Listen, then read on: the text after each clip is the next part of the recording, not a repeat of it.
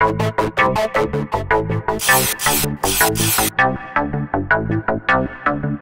everybody. I hope you're well. In this episode of the We Love Cycling video podcast, I talk to Chef Hannah Grant, who happens to be a good friend of mine. Now, she talks about her experience working as a chef, starting out in the Royal Navy in Denmark, and then in 2011, moving in to work with cycling teams, and how nutrition and sport has changed over the last decade or so.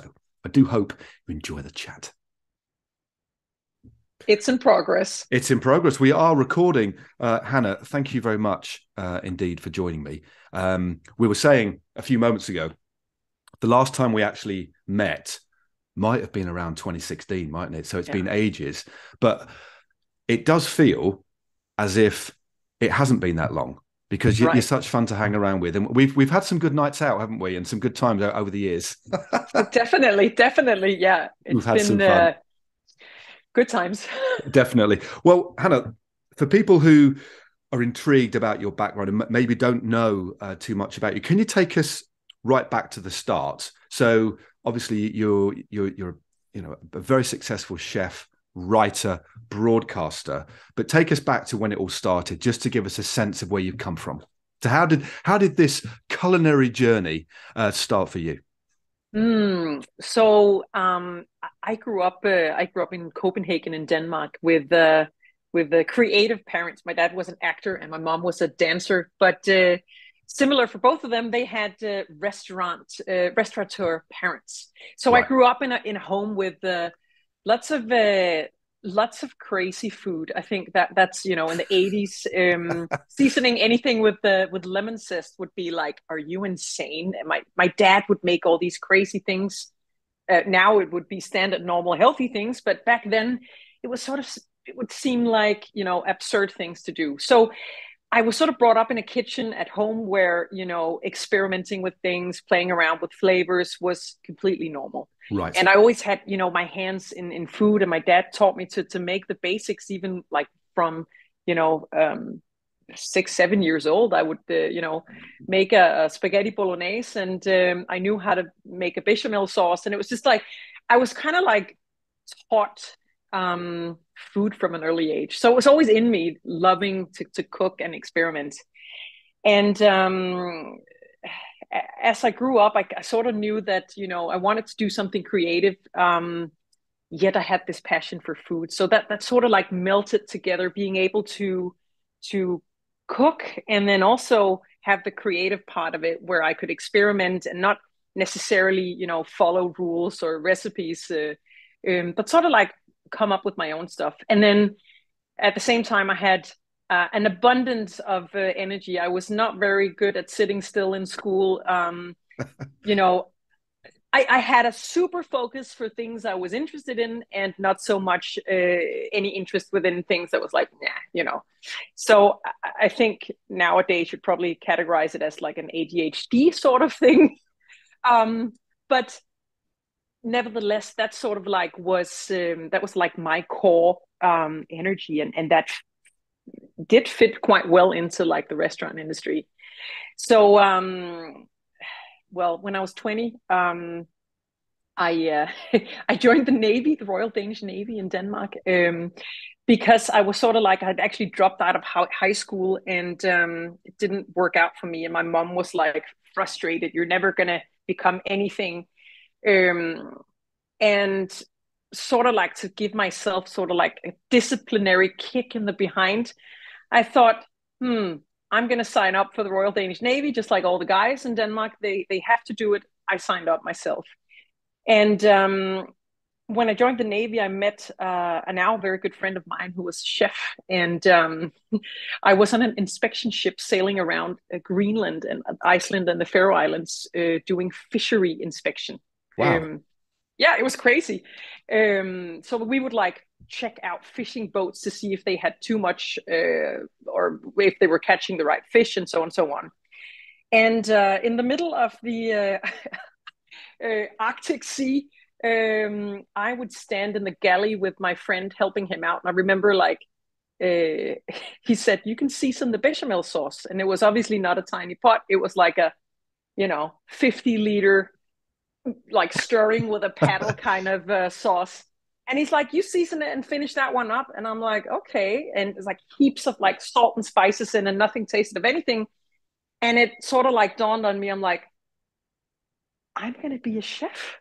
You know, it was so unromantic. It was like, so, it's not like, ooh, delicious little things. It was like absurd amounts of sauce. And I was like, this is my calling. This is what I'm going to do. It's very interesting. So it's quite, so Yeah. rather than go into it and want to become, there was a moment, almost like one of those epiphanies where you realize that you're going to be doing something. That's amazing. That happened out in the Arctic Sea. That's amazing. It was, I always had the interest, and as a 14, 15-year-old, when I finished my grade school, I actually wanted to start at the hotel and restaurant school in Copenhagen. And my mom was like, not going to happen. You're too young. Everybody's an alcoholic in that business. That's not going to happen. We're not going to allow that.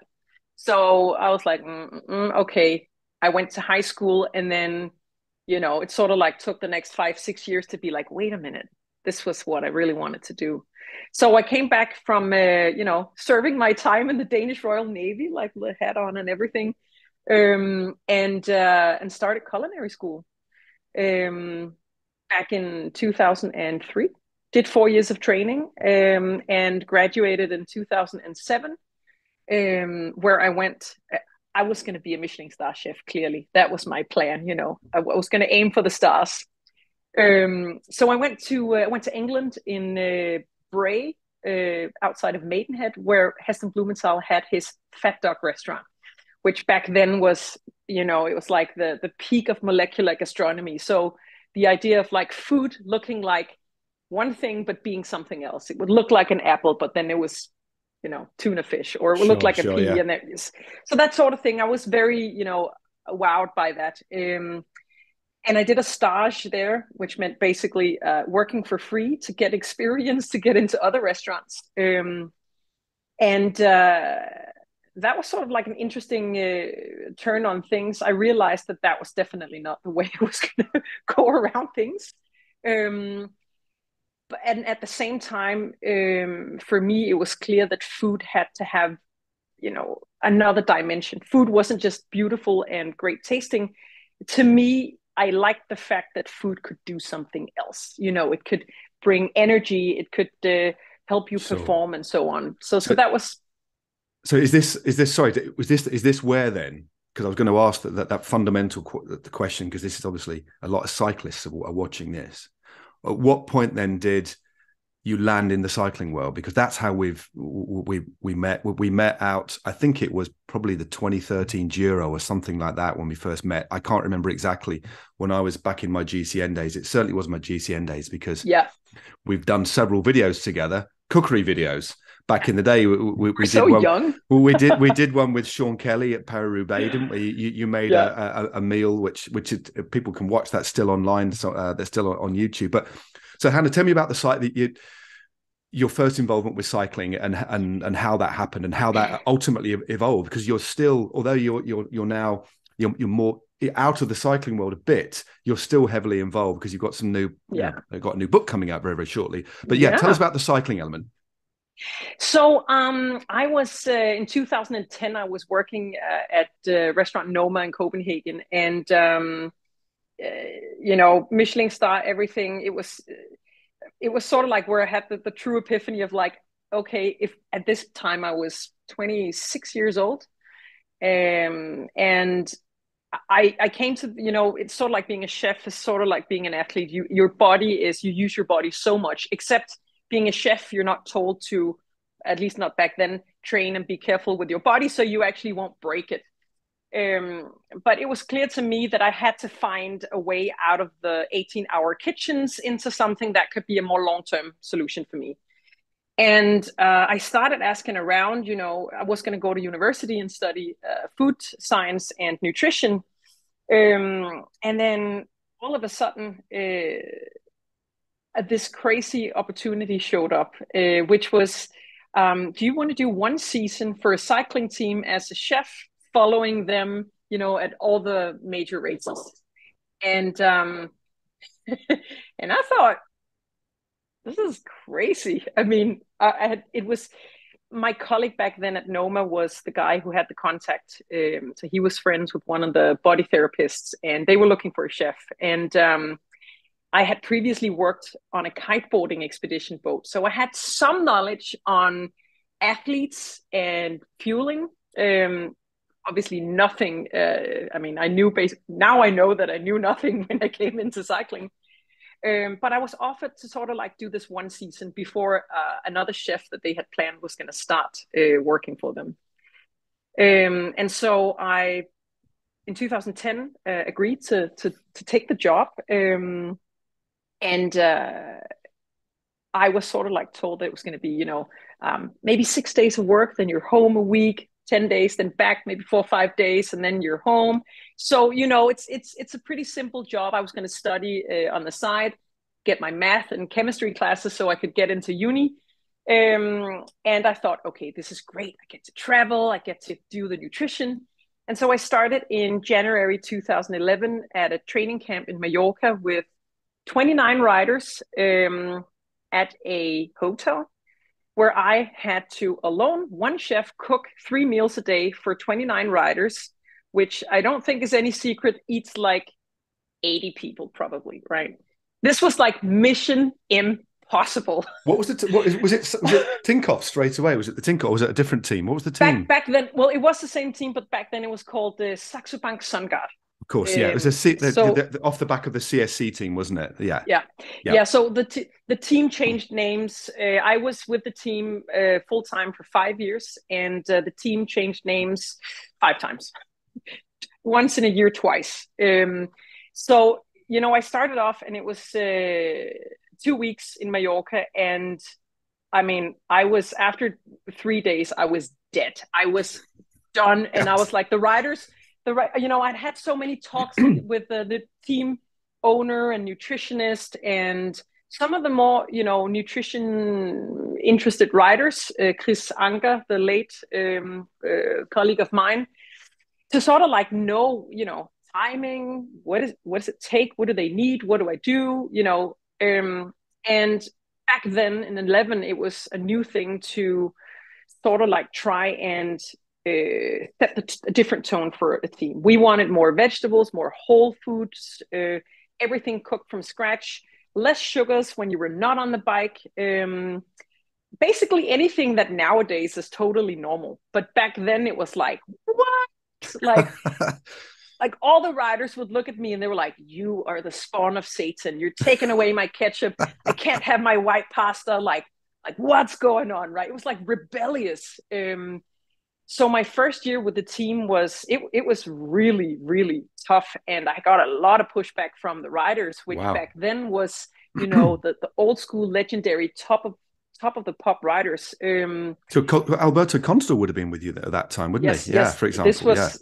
He had just come to the team, and there was obviously, this was also a thing I realized after, which was, there's not only was there a generational gap between the riders and differences, you also had, the culture backgrounds, in terms of what would they eat, what were they used to, what did they grow up with, all these things. And at a race, trying to make 8 or 9 riders happy is difficult enough as it seems, but 29 different guys, being like, they were like not having it. Wow. So it was, I think actually, if you ask any guys that was on that training camp, I don't think any of them would have thought that I would have stayed for 5 years within that team. But for me, it became a thing I had to conquer. Right, for every race, Paris-Nice was my first race ever. I had just got my driver's license because I had to have a driver's license, and they gave me this Volkswagen van, and they were like, "Here you go. We're in Paris and we see you in Nice, basically. Here's the keys, here's a credit card, da-da-da." And I knew nothing about, it was. So you had to learn very, very quickly, didn't you? Oh my God, adapt or die.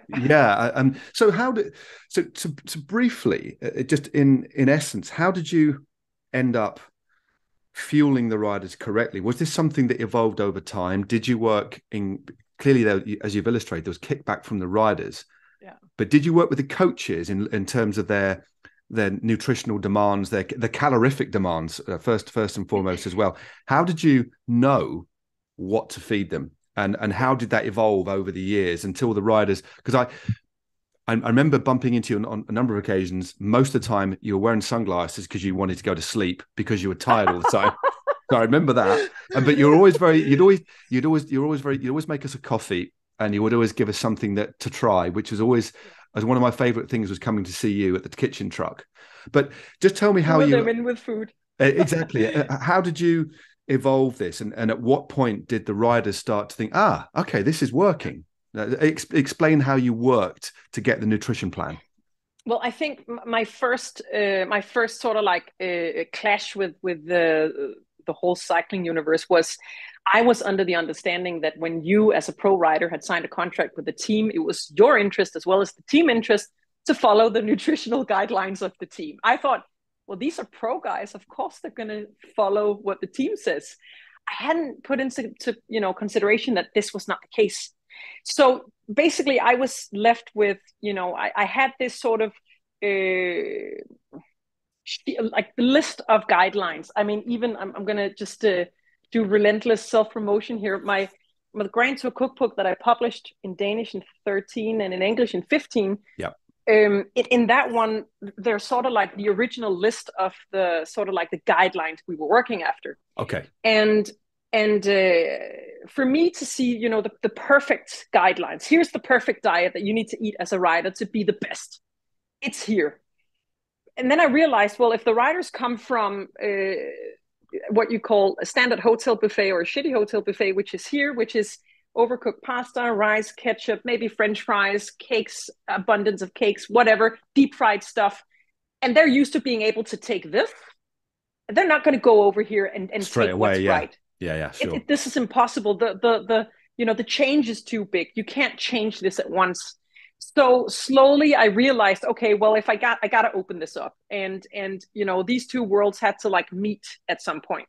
So it was sort of like playing around, figuring out, when do I hit the spot for having the correct ingredients that, the team wants, and that is like the whole foods, nutritional kind of healthy stuff that is good for them in terms of recovery and performance. Like, when does that spot hit with the riders being, I want to eat that, and enjoying it. Sure. So then at a certain point, I feel like we're in, it's early starts in the Giro 11. We had a rider who was couldn't eat any dairy or any gluten. So I made, lots of foods. I tried to make it so that he wouldn't notice that he got something different. And sure. I did that by creating food for everyone so they could all eat it, and nobody, it was knew. Like everybody eats the same, and here's pasta, and he just knew, don't eat the pasta. Sure. So then this way he lost a lot of weight, and it was like, and he was a very young rider back then. And all of a sudden you see a change. When somebody notices a change, he felt better. There was a lot of things that changed for him. Some of the older riders are like, wait a minute, what's going on here, right? And then they start to see, okay, so there is something about, back then they were like, well, this is just fuel. There's nothing else for this. They can't change anything else. And then this happened, and then that sort of opened the door to a very slow progression on, okay, they would try. I mean, honestly, it was like demonstratively in the beginning, they would just go to the hotel buffet, go past my food, and basically it felt like this, right? No, I can't do it, but that's okay. Please blur it out. Right. It felt like flipping a bird, but they would just go and they would look at me like, they might like take the stuff they couldn't have. Wow. And it was painful, right? I was like, I mean, so many people on the planet would love to have that food. All the other riders and all the other teams were like long eyes, like, oh my God. And they were like, no. So once I sort of hit that spot and we found this works, this doesn't. And I constantly was trying to talk to the riders that was keeping an open mind to me. And trying to understand the background and because when I started, Matt, I didn't even know the colors of the jerseys in the Tour de France. And the sports directors would sit at the dinner table at night. Once I had fed the riders, I would sit with them, and the joke of the night would be asking me questions about cycling so they could just laugh their asses off because I didn't know. It was like full on, ha ha, absurd. So I was like trying to like start like read up on all of this at the same time, trying to figure out what the sweet point was, trying to fit in as a female, also getting a lot of pushback from the old male staff Yeah. on that as well. I mean, I had a staff member come up and tell me, you don't belong here. I'm like, what the fuck? It's crazy, isn't it? It's absolutely crazy. Yeah. It's absurd. And I said to him, my gender doesn't define whether I'm good at cooking or not. And he was like, it was like, you're not going to last. Anyway, but so slowly, you know, when I hit that spot of like what they wanted to eat to what they had to eat, we were in the middle. And then when they were in here, I could sort of like slowly push it. That became ingredients that was like back then quinoa. They would be like, oh, what's this? It's weird. And then that would be on the okay list all of a sudden. And then you could mix that. I had a 2-to-1 ratio. I would use 2 ingredients that they loved with one that was sort of new. Okay.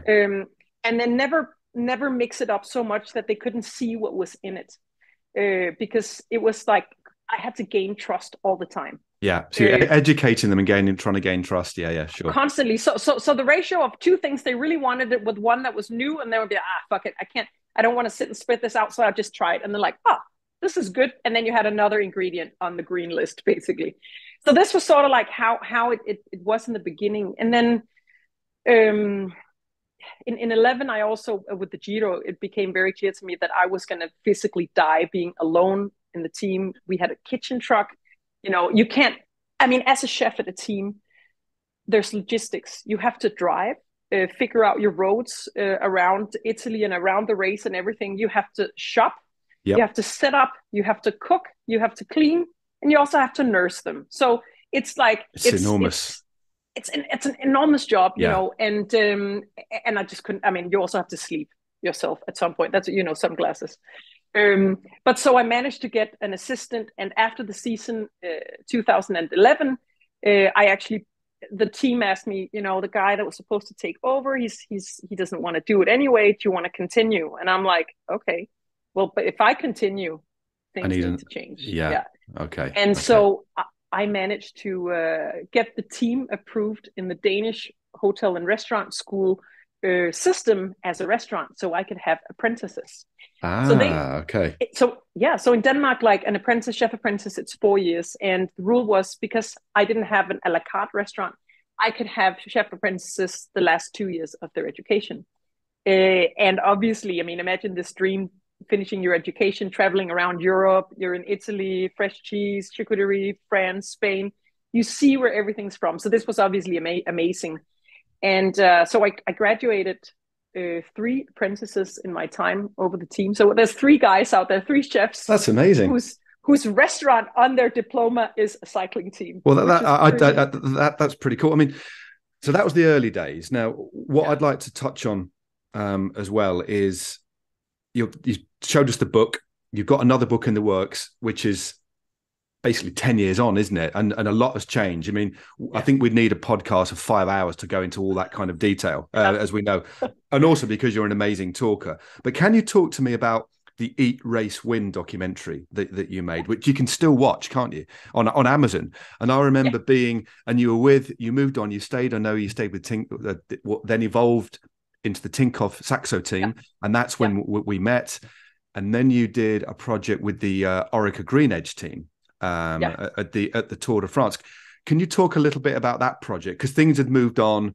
I would imagine then you were working with nutritionists as well as coaches. So and the sport had evolved dramatically, and it still is, isn't it? The pace of change is amazingly fast and rapid and intriguing.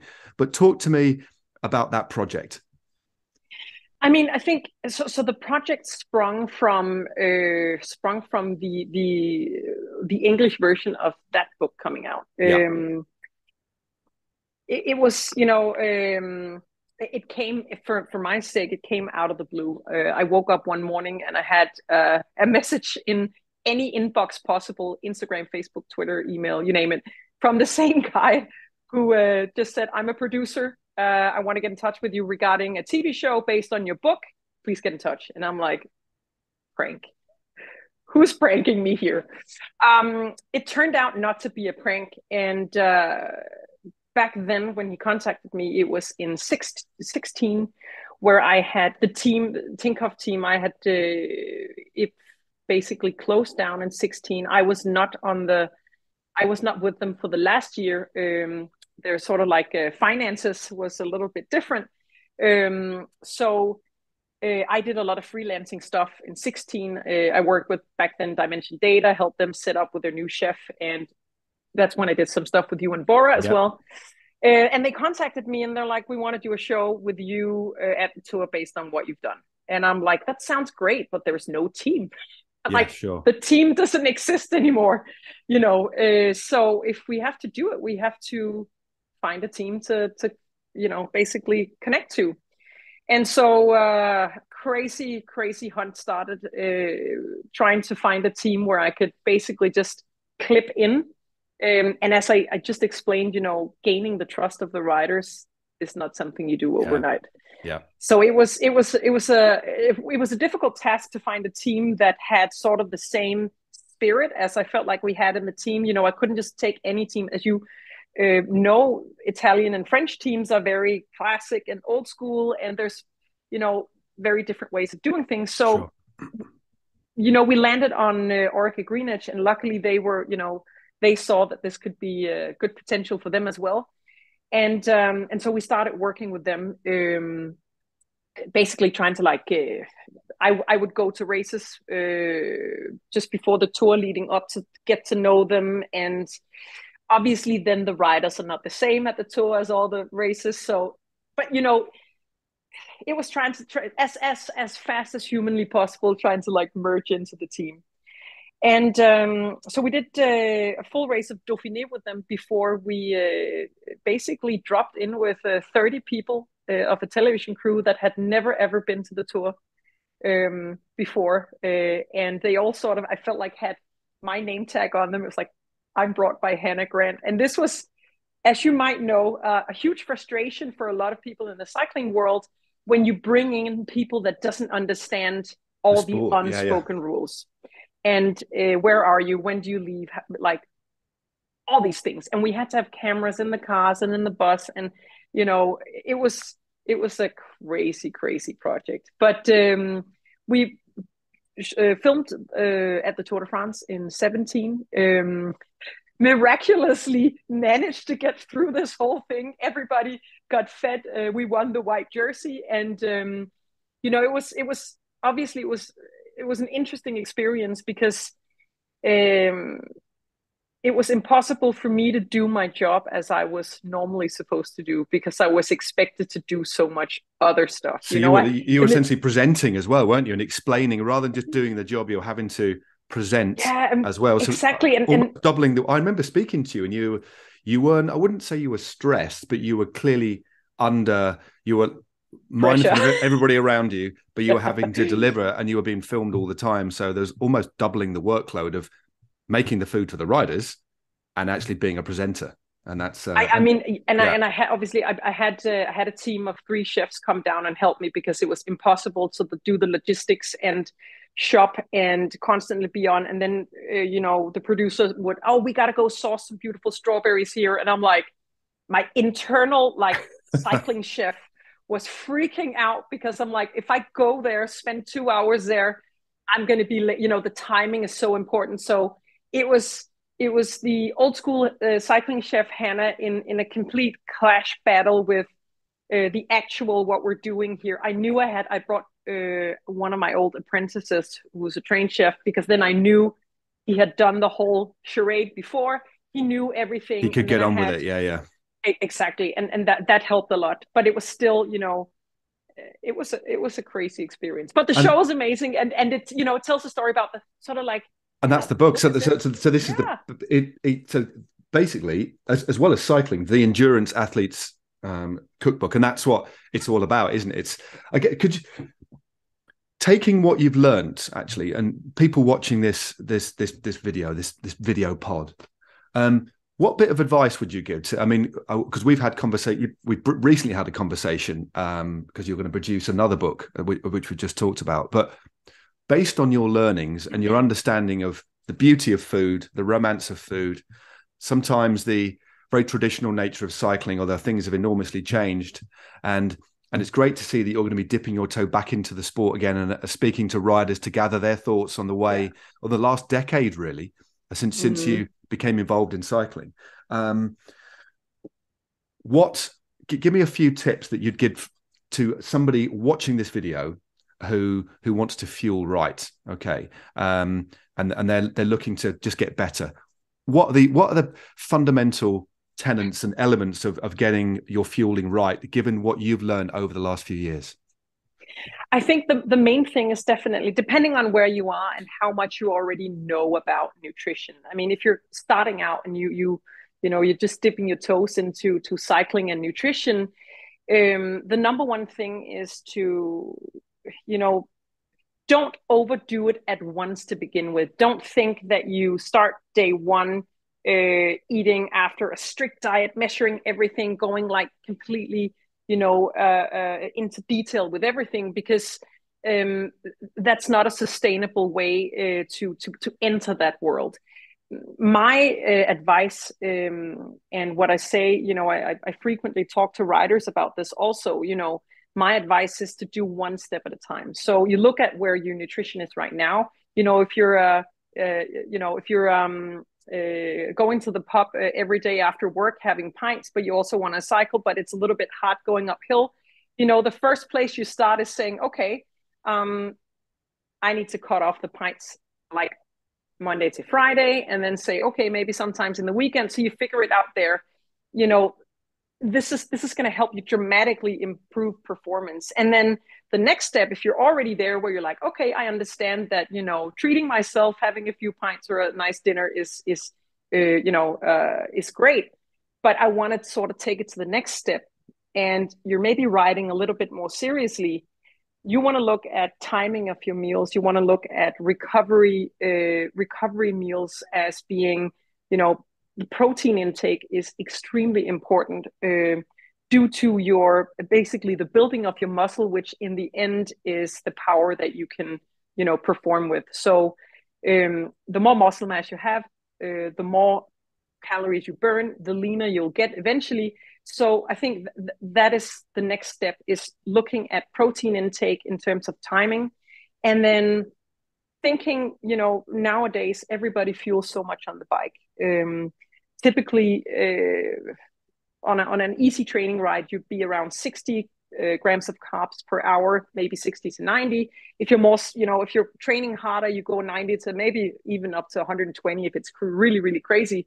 But this takes a lot of practice. But definitely never forget to eat whilst you're on the bike. That is so unbelievably important. Yeah. And then there's, basically sitting down, figuring out my training route is 3 hours. I'm going to go, more or less this pace. I'm going to burn this much. Calculate how much you're going to go through so you know how much to bring. Bring a little bit extra because you don't know if your, trip's going to be longer.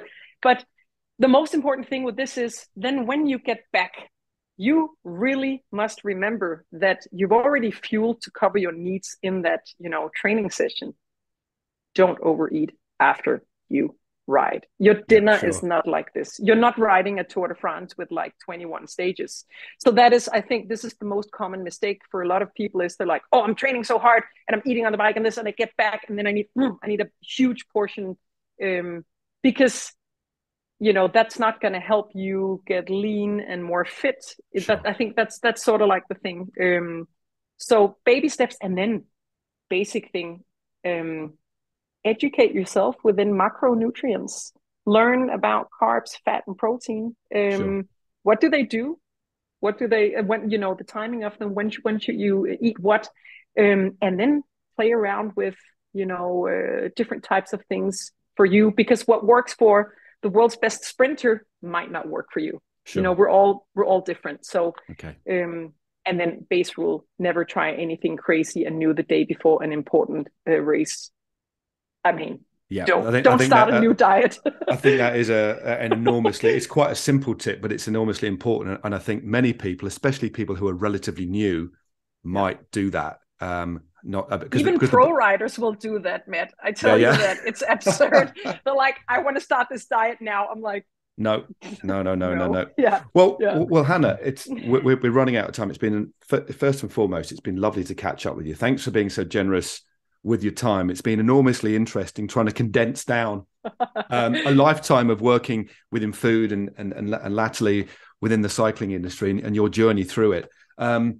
Where can people watch Eat, Race, Win? Because it's still available to. I was actually watching it earlier on. Where can people still watch that? So it's on Amazon Prime, Okay. and as I normally say, there's if you're not signed up, I'm sure you can just sign up for free for 7 days, and you can crack You the can watch it. 6 episodes. Yeah, Okay. and if you're interested in the books, you can get them on my website, hannahgrant.com. And Matt, there's a pre-order on the new book, which is going to be the Grand Tour Cookbook too. And I'm gonna have a little paragraph in there as well, aren't I? So which I'm very, very excited Definitely. about. Well, Hannah, thanks very much, and you take care of yourself. And I hope Thank that you. we will catch up on the road over a beer and some nice food sooner rather than later. Definitely. Thanks very much. Thank you.